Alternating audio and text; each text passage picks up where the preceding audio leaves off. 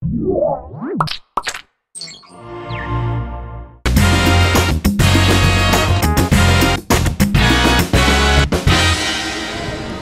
guys, we're continuing our coverage here at CE Week in New York City. Yes, we are, and it is almost the end of the first day. We've been going live all day long. My throat is a little scratchy, but I'm feeling good. I'm just happy because we're surrounded by awesome technology, stuff that we've, like reiterations, new iterations of things we've seen before, and some really cool new stuff. Yeah. Which our next guest is going to be showing us. That's right. Brian from Taxi Treats. Yeah. Absolutely. How are you, sir? I'm doing well. How are you guys? Good. We are excellent. How's the show been treating you? It's wonderful. A lot of people here.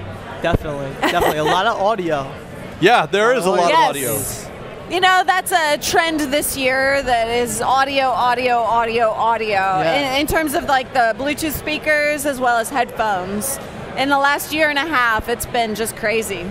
I guess that tells us something about the way people are consuming information. They're really getting into their portable devices, and best way to listen to it, I guess, is with your own personal hearing.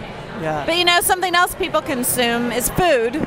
And like, for example, I just brought some popcorn for John while we were here at the show. Who doesn't want popcorn? Everybody wants popcorn, or like maybe a Reese's bar or something like that. I like your style. Yeah. You're gonna like our product. I think I might. Why don't you tell me where I'm going with this? Yeah. So we are all about giving people what they want, when they want it, right where they are. We don't care what we sell. We want to sell things that you want. So one night, late at night, I'm riding home in a taxi, and I'm like, there should be snacks here. And spawn Taxi Treats. So we built a team of aerospace engineers. We built a high-tech mini vending machine from scratch. No way. So we do all the design, all the manufacturing, the assembly, the testing, the software in-house. We have them operating as Vengos in static locations across Manhattan. We're in bars, office buildings, tourist sites. Wait. So you're saying Taxi Treats, but you're in multiple locations. Yeah. So it's not just about taxis, it's about anywhere, anytime, anything. Wait, exactly. Hang on. Hold on. Still wrapping my head around something. I had time to prep on this one. He had no clue this was coming. Are you telling me that you put vending machines in taxis? I don't accept that taxis are not supposed to have vending machines. I think they should. I value the way you think. So, as you can imagine, in a wonderful city like this, with 13,400 taxis, it doesn't happen overnight. Yeah. So we are making substantial progress on getting these machines into the New York City taxis. In the meantime, we launch machines all over Manhattan. Then that's the Vengo. That's our Vengo brand. Right? Exactly. Okay. And so Taxi Treats is our taxi mobile vending machine. That's not just taxis, but black cars, shuttles, tour buses that we're working on. How about city buses? Exactly. You could put them in anything. Let's put them everywhere. Why not? I want one in my car.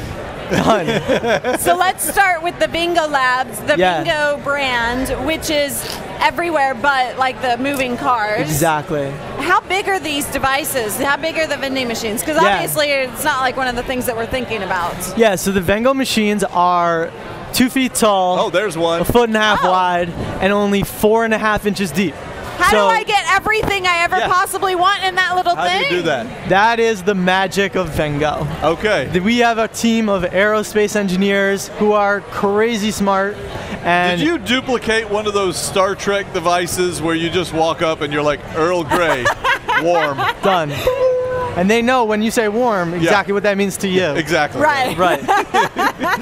So we customize the exteriors. We make them completely on brand for cool locations.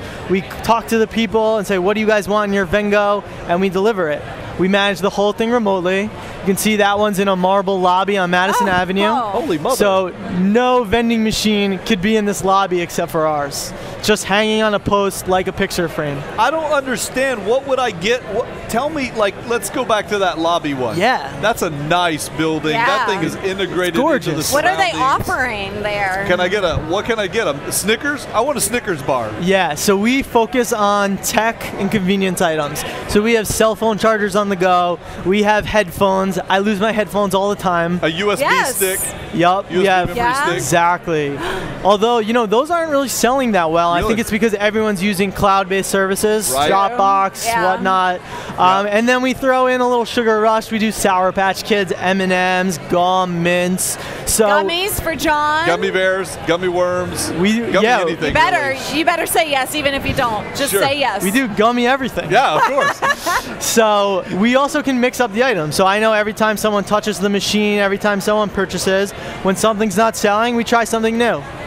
Okay, let's talk technically a little bit, because I think I heard you say something about you remotely manage them. So does that box have like Wi-Fi in it, or what's it got in it? So we leverage whatever's available. Okay. Oftentimes we can leverage an existing Wi-Fi network. We run some tests on it. Sometimes we use Ethernet, and sometimes we use our own Verizon hotspots. Okay, yeah. Okay. And so the person who, obviously you partner with, the people who own the building and all of that, they tell you what they want in it. Yeah. And they, I assume that they would take, suggestions from their quote-unquote customers and tell you, and you could switch that stuff out. Yeah. Now let's talk a little bit. Do you do like a rev share with the building, or do you do something where you lease the space from them, or how do you do that? Yeah, so in Manhattan, we have a pretty easy pitch. We will customize the machine, customize the product mix, give you the machine for free, and we'll give you a small rev share. Okay. We focus on it being an amenity because for a large Manhattan building, our rev share is not going to change their lives. Yes. Right. Yeah, but it's good for the people who are there. Yeah. It's good to have that convenience for sure. What I think is the most interesting side is on the brand side. So we do point of purchase digital media. We can do videos remotely, we can do user engagement, we can do slideshows. So we're taking point of purchase, we're taking an online level of analytics and bringing it offline. So we want to change the way that brands interact with consumers, they launch products, and run really cool, creative, experiential marketing campaigns. Paul Dixon in the chat room wants to know exactly what your top seller is across the board. Top seller, hands down, Sour Patch Kids. That's unbelievable. People like Sour Patch Kids. I think they actually guessed that. Chaotic Infinity guessed it. That's funny. Chaotic understands people. He does. Okay. I want to go back to the management thing. So you've got 10,000 of these machines all over New York. Yeah. You have to have on the back end a serious interface in order to manage that and like, would it tell you when something is out of a particular item, so you send a truck to service the machine? How does that work? Exactly, yeah. So we built our back end from in-house from scratch.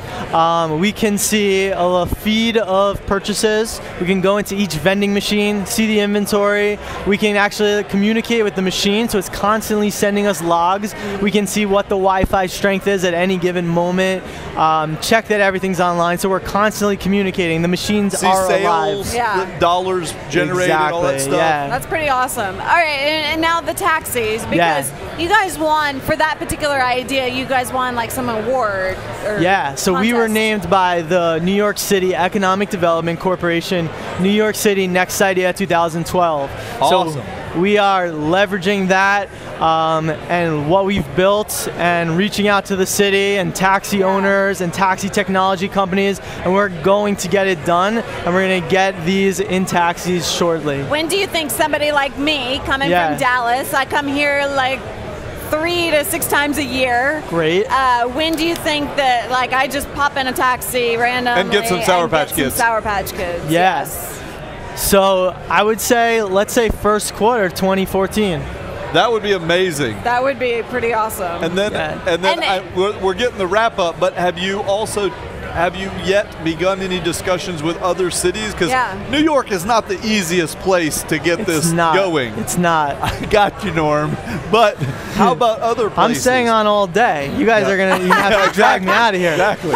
So New York has by far the highest amount of passengers per car per day. Do you guys want to guess how many? Passengers per car per day? 100? No, 500. No way. So 51. This didn't really work out the way I was expecting it. Anyway, but there's no other cities that are really above about 18. Oh, okay. So this is the craziest market, but we love to do the other taxi cities: Chicago, Las Vegas, Miami, Boston. Yep. That's awesome. Okay. Yeah. Cool. Well, very cool. Thank you so much for telling us more about this, and like now you guys will be able to know exactly what's running it when you see this in a Manhattan building or a taxi. I can't wait to start buying Sour Patch Kids out of the back of my I just want taxi. a Reese's cup. That's all I want. A Reese's. Well, you'll get one. Thanks for coming on. Thank you.